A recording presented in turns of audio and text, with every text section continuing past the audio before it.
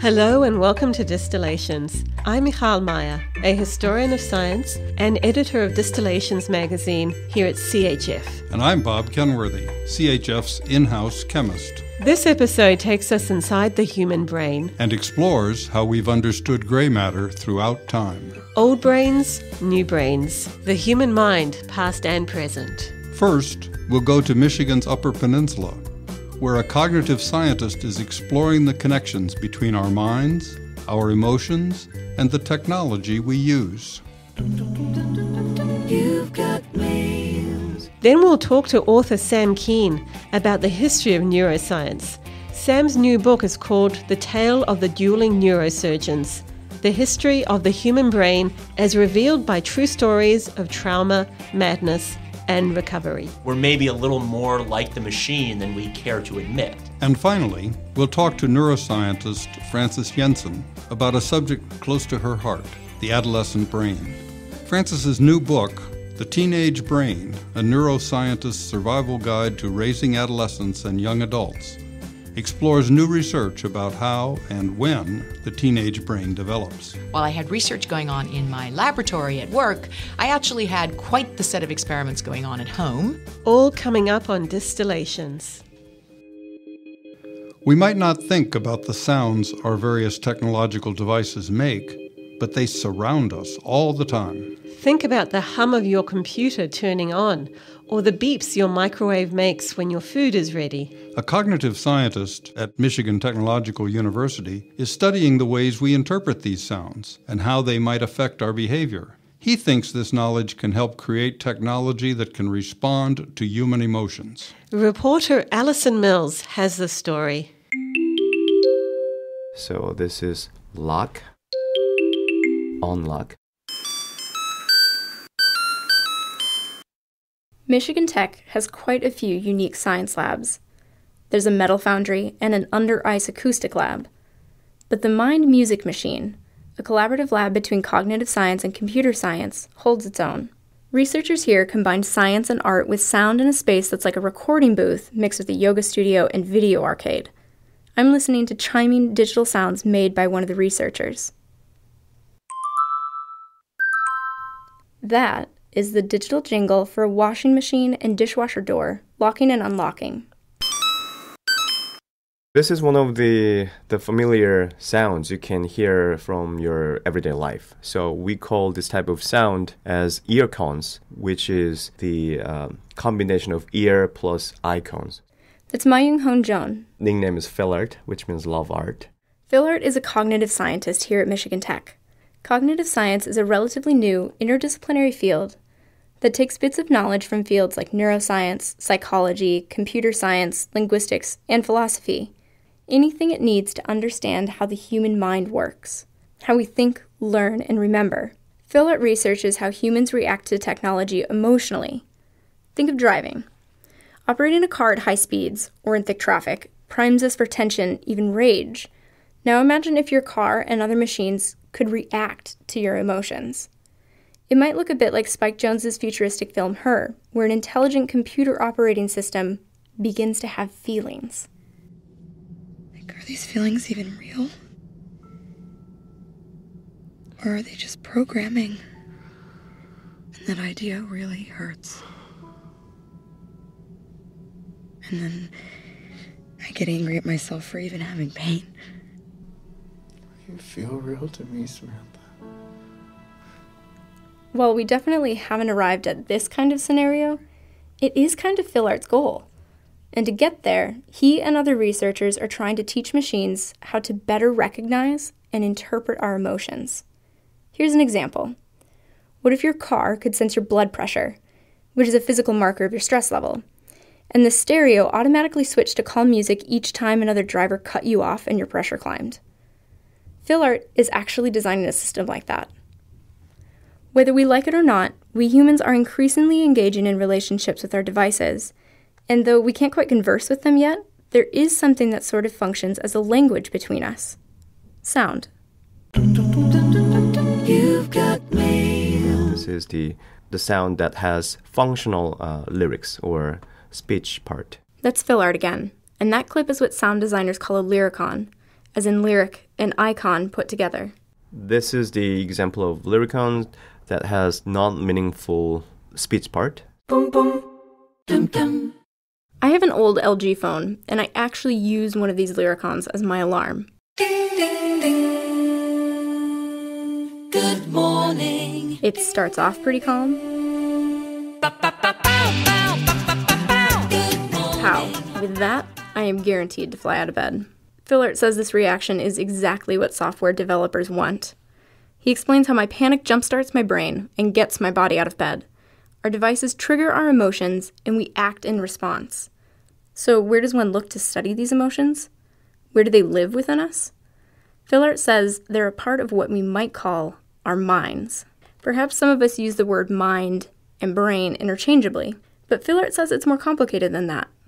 He says our brains are a part of our minds, but so are our emotions, memories, senses, everything that helps us process the world around us. Until recently, most research on the mind focused exclusively on the brain. But why not just brain, right? So in cognitive psychology, the statement is, okay, people are thinking using their brain. But in embodied cognition, people are thinking using brain and their body. Embodied cognition is the relatively new theory that our bodies influence our minds. We think using our brains and our bodies. And this idea is key to Fillert's work. While we might think of our brains as the central controls of our bodies, Fillert says the brain isn't necessarily steering the ship all the time. The brain is more like a busy train station. All tracks pass through there, but the trains, my metaphor for our thoughts and sensations, are the vehicles that carry our processing thinking power. They can start and end anywhere, not just the train station. So our brains record and problem solve and keep tabs on everything, but our bodies are doing a lot to move along these trains of thought, so to speak.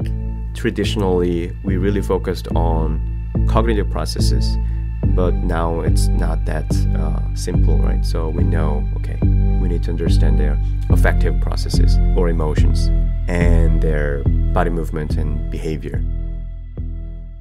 We are the Mind Music Machine Lab.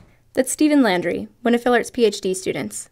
He's showing me around the Mind Music Machine Lab. It's a large windowless room with black rigging holding up infrared sensing cameras around the ceiling. A whole wall is taken up by a grid of LCD screens, and neon lines flash across them as Stephen steps up to a table. He picks up something that looks like a wrist guard with shiny pom-poms. These contain infrared reflectors, so the cameras pick them up and translate them into those neon flashes. We have people wear tracking markers on their body. They dance around. We get the XYZ location of all of their limbs and positions and all that other motion data. And then we just basically make music out of that. That music you hear is created by computers, which are also using the infrared reflector wrist guards to capture and respond to the dancer's movement. That's Stephen slowly walking across the floor. He raises an arm and the music goes up. He waves his arm around above his head, and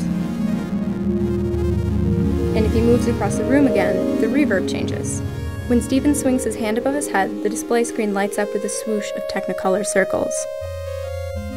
Right now, what we're focusing on is basically, can we make sound off of movement data? And can we make pleasant sounding sound? Can we make sound that sounds like someone actually composed it? Both Stephen and Fillert want to better understand how emotion and art affect the mind. In art, basically, emotion is a huge factor in it. So you could paint a picture, make some song that makes you feel sad, makes you feel happy, that kind of stuff. The same can be said for movement. Our bodies can reveal our emotional states, either through tiny nonverbal cues like the twitch of a mouth or a faster heartbeat. It's the same thing with dancer gestures. Stephen and Fillert want to see if they can pinpoint connections between how our bodies act and move and how we feel. So they're training the mind music machine to read human behavior. Subtle gestures are hard to read, so they're starting with dancers making exaggerated movements. So acting, miming out, it's all non-verbal communication. If a dancer is performing some gesture that she's trying to portray sadness or something in her gesture, can we detect that using the motion capture cameras?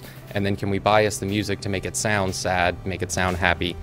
Aesthetics and art and the perception of how something looks or feels is absolutely part of design.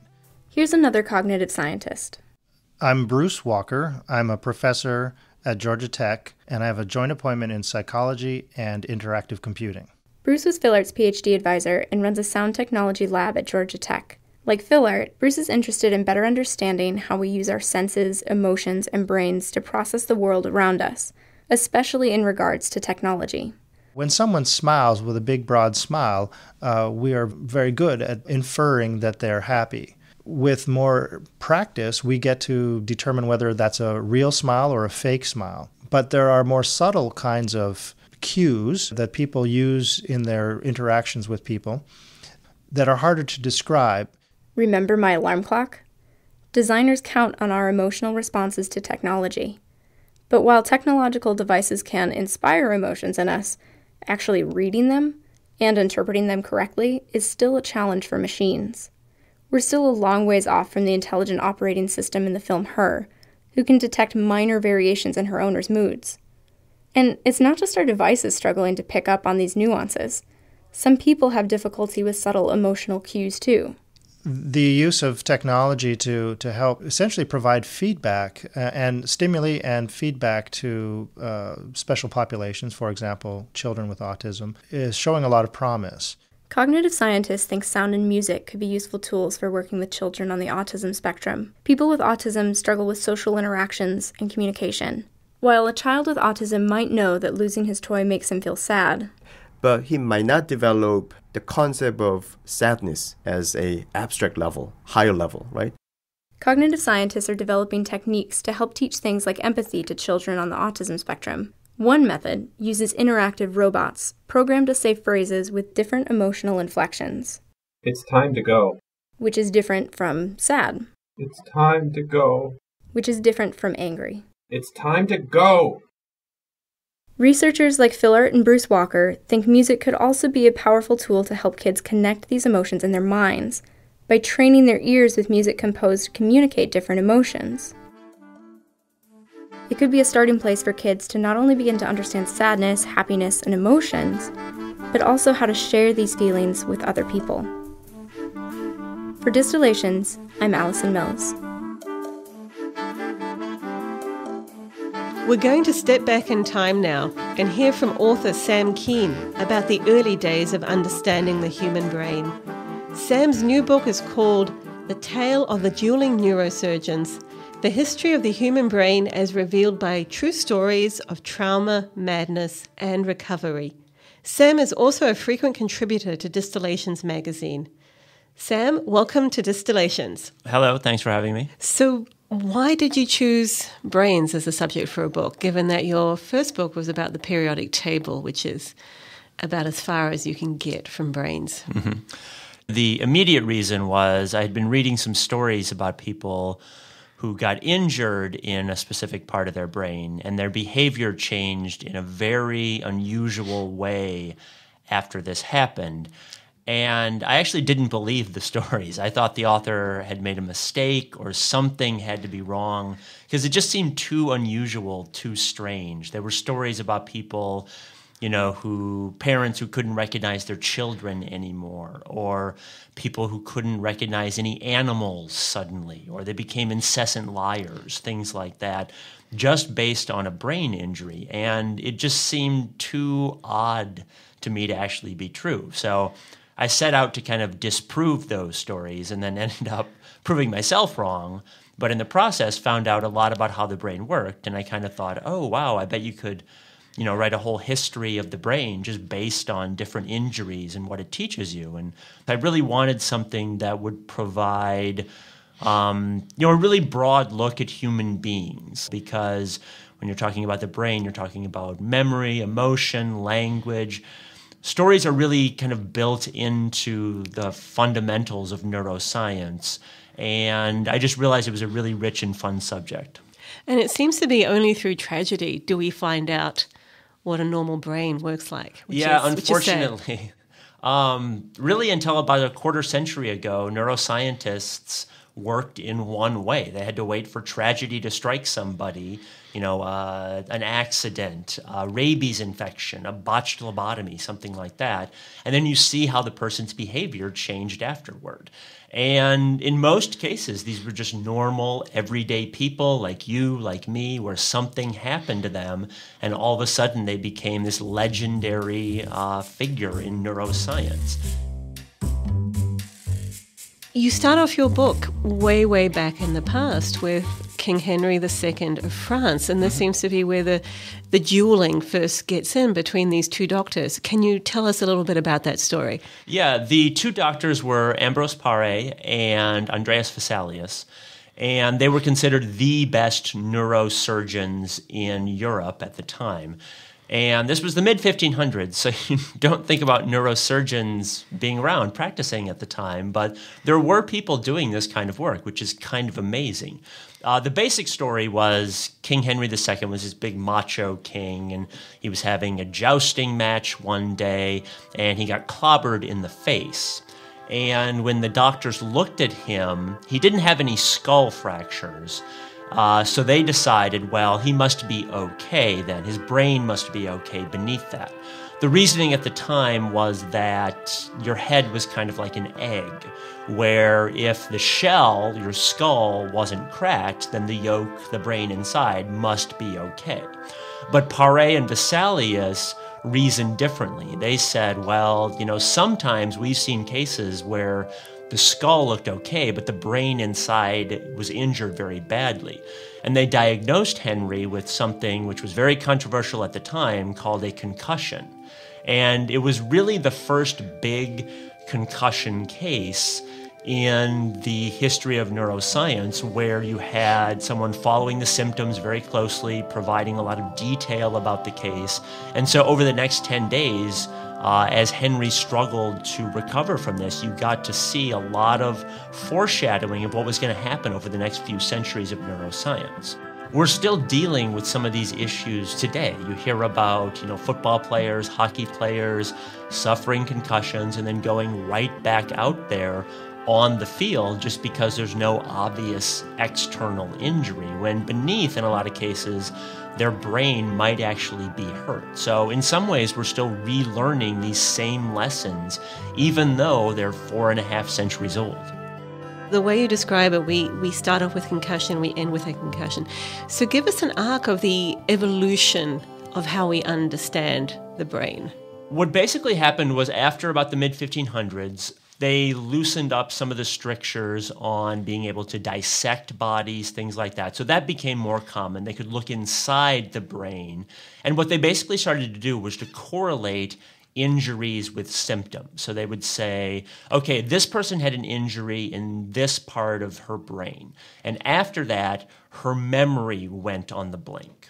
And from that, they could basically make a map of the brain and figure out what each part of the brain did. One of the trends that I see in your book is the shift between localization and almost universalization, this idea that things are spread throughout the brain, and the other idea that, oh no, these things are very specific to certain parts of the brain. And there seems to be a tension between these two movements. Yeah, there is definitely. You see this theme kind of come up over and over in neuroscience, where in the days of Vesalius, a lot of people, including Vesalius, it seems, it's a little unclear, but including Vesalius, seem to think that the brain was just one big undifferentiated organ, kind of more like a lung or a liver, where you don't think about those having specialized parts. They thought the brain was kind of like this as well. And then we slowly started to move over to localization. And especially in the 1800s, that became the big idea. It was localization, over and over. And we're going to figure out what every single part of the brain did. And that we made a lot of progress that way. We really found out a lot about how the brain works. But in the past, maybe past few decades, we've really come up against the limits of that approach. And we've realized that if we want to get into these big, big questions about consciousness, personal identity, even things like language and memory, we're starting to see we need to talk about lots of different parts of the brain working together. And so we're kind of moving back away from localization. It's not that we're rejecting localization and saying there's nothing to it. We know there's a lot to it. But to get on to these kind of a higher plane and look at these bigger issues, we do need to start figuring out how lots of parts work together. So we're kind of moving back toward what they were doing way back when. It's kind of fun to see the theme recycle itself like that. One of the other themes I noticed that, in some ways, I felt you were almost trying to avoid it, the mind. You have the brain, you have the material part. How do you integrate that with ideas of consciousness, with the idea even perhaps of a soul? How did you navigate that very difficult terrain? It is difficult because we don't really know what's going on there yet. And it is controversial. There's a couple characters in the book. There's a famous neurosurgeon named Wilder Penfield, Roger Sperry. Both of them had a lot of ideas about consciousness. They approached it in very different ways. Penfield was very religious, and so he thought that his work kind of gave license to the idea that we have a soul in our brain. That's actually a very common theme throughout neuroscience history. You see a lot of people designating that this must be the part of the brain where the soul is hiding.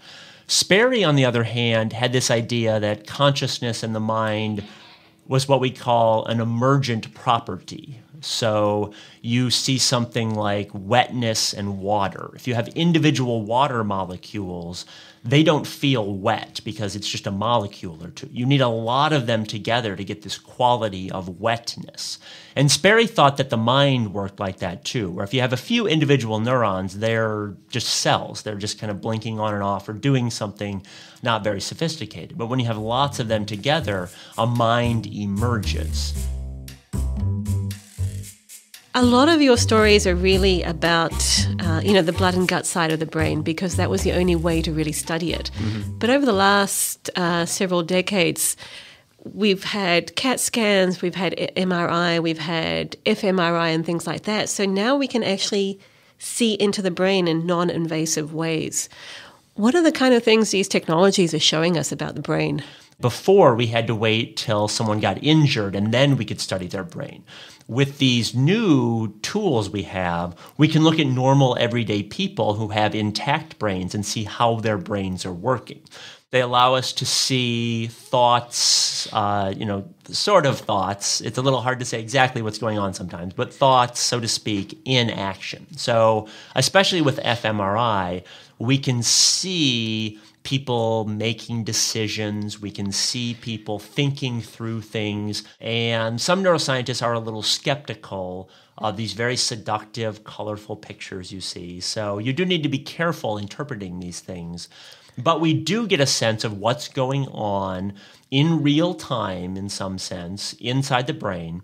I think this kind of technology is also raising new questions about things like free will, for example, mm-hmm. because I recently saw a piece, I think, in the New York Times about how if you are studying the brain with some of this new technology, so it's almost as if the decision appears in the brain on these scans before the person has actually made the decision themselves. Yeah, there's a famous series of studies that were done in the 1980s by scientists in San Francisco who had people sit down and they would lie a hand flat on the table, and all they had to do was move a finger at some point. Just whenever they wanted to, they could move a finger. And he was studying electrical activity in their brain, and he was looking for different types of wave activity going on. There was a wave, a spike, that signaled that a movement was going to happen. So the motor centers of their brain would start sending a signal down their arm to their finger and actually move the finger. And then there was another cycle of signals that was kind of alerting the conscious brain and saying, okay, I made this decision. So that's what, quote unquote, the me that was making the decision. So again, there was the motor part and then the me deciding to move it. And kind of unfortunately, you kept seeing the motor part would start before the me part would really make the decision. And it happened over and over and over, where the motor part would start, and then a moment later, the me part would be like, oh yeah, I meant to do that. Like, I was trying to move that. But that doesn't, like, you look at the chronology and it doesn't quite make sense that the me part would come later. So what it seemed like was that it was sort of a post hoc way to rationalize it, that your me was saying, oh, I meant to do that and I did do that. It was just sort of this feeling that you get after the fact. So Sam, one of the things that surprised me in the book is the critical role of emotion in reason. I think most of us live with the paradigm that in order to make a perfectly rational decision, you got to take all the emotion out of it. Mm-hmm. And yet that doesn't seem to be true. One of the big themes of maybe the past 3-4 decades of neuroscience is we're really starting to see what role emotions do play in our reasoning. And the reason we think that emotions are kind of the antithesis of reasoning is we've all either seen people or been in the case ourselves where we get very angry, very upset, and we're not thinking clearly, we're not making good decisions. But if you see people who have damage to the emotional parts of their brain, you start to see them make really irrational decisions. There was a case of a man in Iowa. He ended up divorcing his wife and marrying a prostitute. And what they've really found is that emotions help us reason in that they bias us towards one thing and away from another. And the way they do that is they make some things painful for us. The reason that we don't, all invest our money in get-rich-quick schemes is that we think, but I could lose all my money and that would hurt me. That would be painful. If you're not getting that pain, if you really don't care because there's no emotion, then you think, well, maybe I'll just gamble and see what happens. Maybe I'll win. You don't have that thing saying you're going to feel pain in the future. It goes right to that boundary of, can we make a machine that is just as good as the human brain? Mm-hmm. Yeah. And a machine would not have emotion. A machine would not have emotion necessarily, but you could think about how to give a machine emotion. I'm someone who thinks that artificial intelligence probably will be able to produce something that's conscious, a machine that's conscious. I don't see any sort of hard distinction between a human brain and, transistors or something that would prevent it from being conscious. Mm-hmm. But you're not going to get a human consciousness, which I think is what you're kind of going after. It's going to be consciousness of a different sort than the kind that human beings have, because computers don't have a body, and because even if you give them emotion, it's going to be a different kind of emotion than the emotions that we have. Well, evolution shaped our brains over millions of years. Mm-hmm. If we're talking about artificial intelligence, what would be the forces acting to shape that intelligence and shape its consciousness? At the beginning, especially, it would be what human beings are programming the intelligence to do. So there would be a human bias kind of built into that, and maybe, you could never escape that. What you could imagine is sort of turning the machine or the computer program loose and letting it decide what it wants to do. We're maybe a little more like the machine than we care to admit. Thank you, Sam, for being here. Thank you for having me. I appreciate it. Our next guest, medical doctor and neuroscientist Frances Jensen, will bring us into the present and tell us how far we've come in our quest to understand just what is going on inside the brains of teenagers. Frances, welcome to the show. Thank you. It's great to be here. You just recently wrote a book called The Teenage Brain. So what inspired you to write that book? My day job is one of being a neurologist and neuroscientist. In fact, I'm chair of a department now. But when I was experiencing being a parent of teenagers, I realized that while I had research going on in my laboratory at work, I actually had quite the set of experiments going on at home with my two sons who were entering their teen years, and I was single parenting. And I was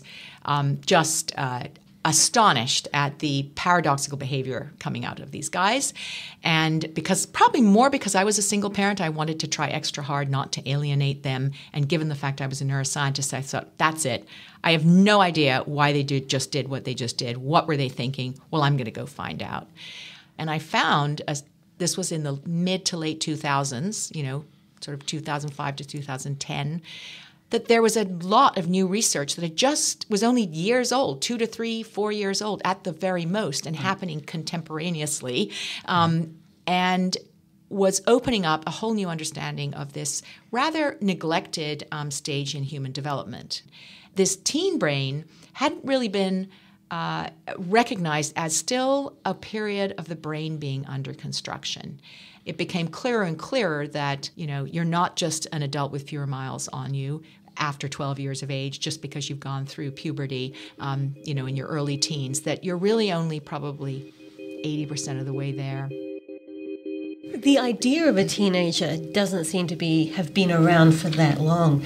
Can you give us just a bit of historical overview of how these years have been seen? I think Shakespeare was one of the first to actually coin a word that sounded like teenager. It's only been in the last, I would say, century that adolescence has been recognized as a stage, and social psychologists realizing that adolescents clearly don't have the same behavioral patterns as adults. But the biology behind it was not known. It was purely observational, and without really understanding the biology, you don't get a sense of really why it's happening, and that it's a normal thing that's happening, that they're not just teenagers trying to be bad and, errant and just trying to cause trouble. This is part of normal life if they're not able to really use, we'll get to this in a minute, their frontal lobes for their judgment, the regions of their brain that are subserving judgment, executive function, empathy, and insight, and controlling impulsive behavior are not as fully developed. So this describes a teenager, right? Indeed, but how do you study that? I mean, you can't take apart a brain and look at its component parts under a microscope. In the last 2 decades, we've been blessed with unbelievable insights from what we call advanced neuroimaging, magnetic resonance imaging, functional magnetic resonance imaging, something called fMRI, where you can watch brain regions that are talking to each other light up, on the image. So brain regions that fire together, wire together. And we're able to now construct wiring diagrams using diffusion tensor imaging. It's called DTI. We're now able to build what we call a connectome of the brain, which is a brand new field, a phrase that got coined probably a decade or so ago. And that brilliant new advanced imaging is being used to investigate human brains in a way that we've never been able to see a human brain functioning before. So a lot of information about the growth trajectory of the brain and regions that are or are not functioning in an adult-like manner comes from that kind of neuroimaging on humans.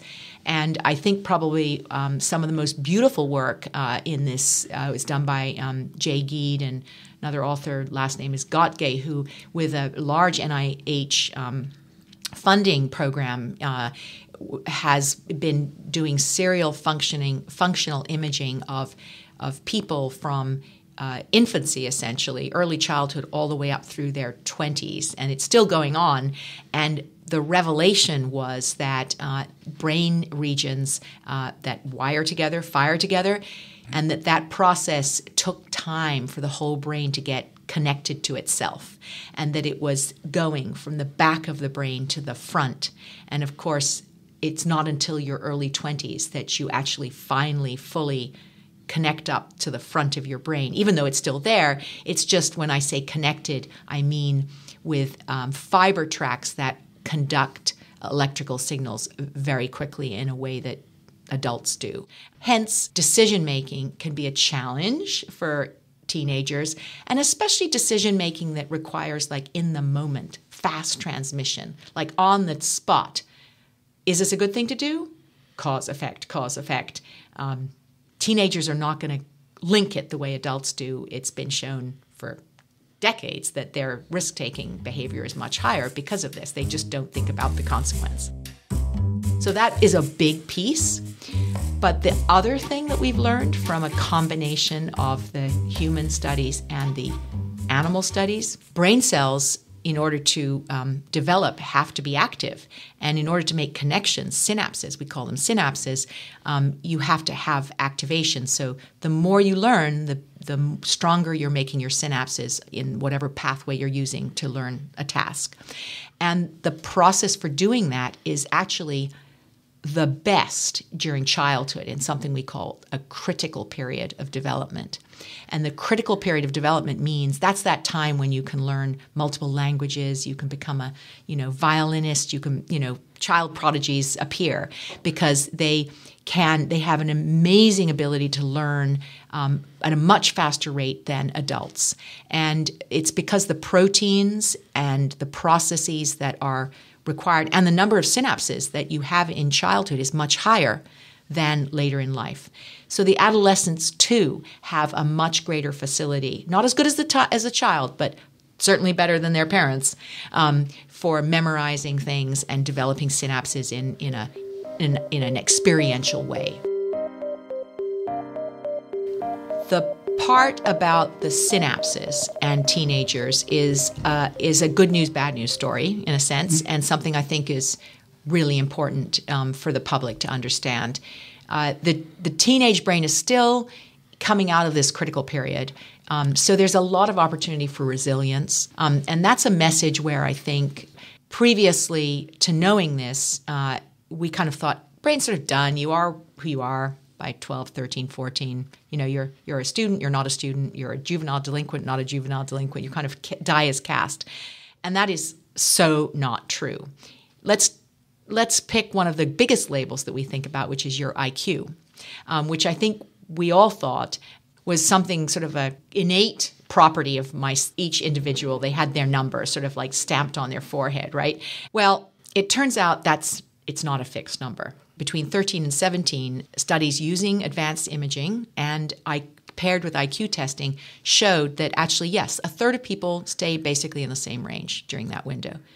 But a third of people actually go up significantly, statistically significantly, and then a third go down. So my response to that, if your IQ goes up, that's great. But then if the IQ goes down, it's like, that's terrible. Why is that happening?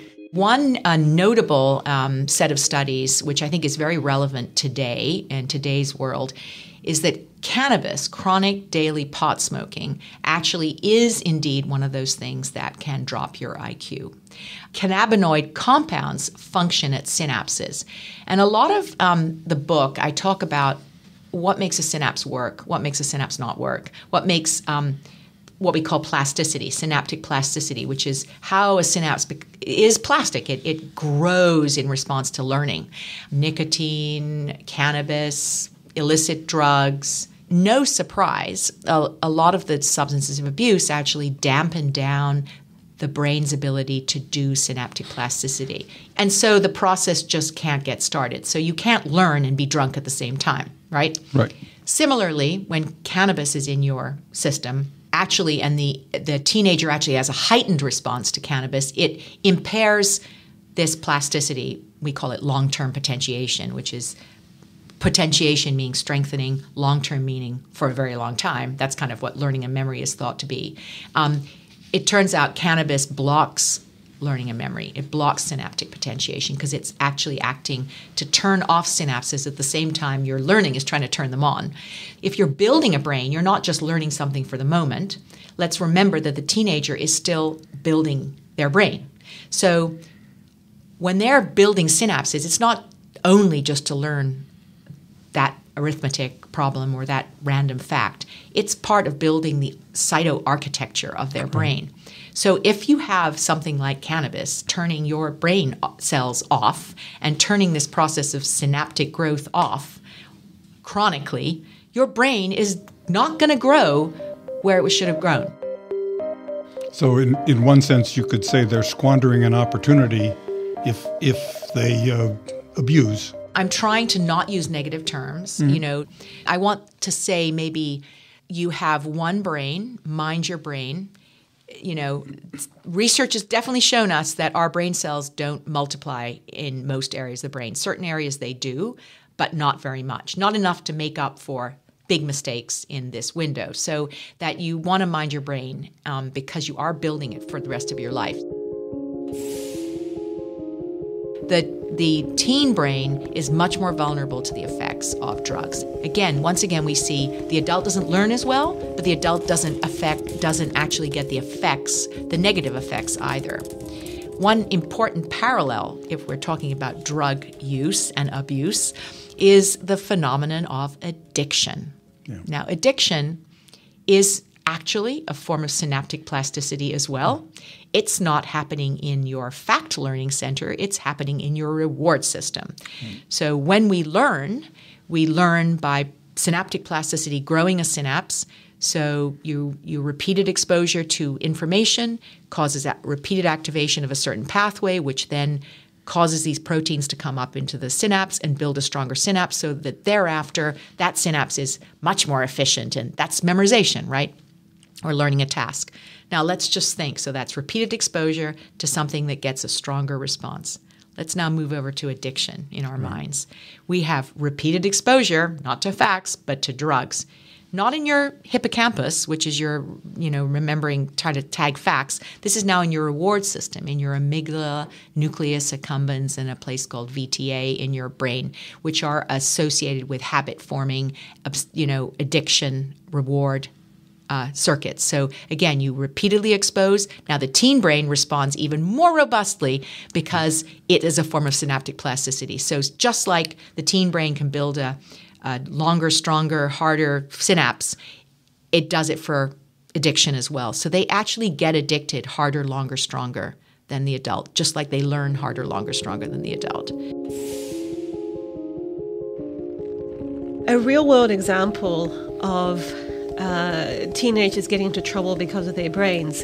It seems to me that particularly in Europe and in Britain and even the United States, there have been cases of teenagers, some of them are converts, some of them were born Muslim, who have been seduced, perhaps let's say, by what is called the Islamic State to go and do terrible things. The current situation with ISIS is sort of the perfect storm. It's a strong emotional kind of stance that they take that is preying upon people who probably are feeling like they're misfits wherever they are in, their communities. They are lured, as a very attractive kind of sounding, you can belong to our group. You might not belong, you may be a misfit where you are, but you belong with us.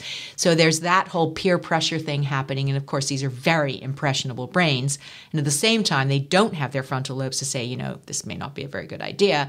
And yet they're zealous. They are, that synaptic plasticity makes them zealous. And so they're the perfect victim for ISIS. I don't do a lot of tips in this book at all. I'm not trying to, be prescriptive, but I do say that stay close to your teenager. Don't be a a helicopter parent, but stay close, stay connected. Your teenager 2 months ago is a different teenager than the one you've got now. And They're changing so rapidly, but you just want to make sure it's sort of making sense. Mental illness comes on in this window. What happens is as the brain develops, actually it develops into a stage where your brain is capable of finally manifesting depression or schizophrenia, for instance. Frances, thank you so much for being with us. Well, thank you very much for all of your really thoughtful questions, and it's so nice to have an opportunity to sort of bring this to light, so thank you very much. For Distillations, I'm Mikhail Meyer. And I'm Bob Kenworthy. Thanks for listening.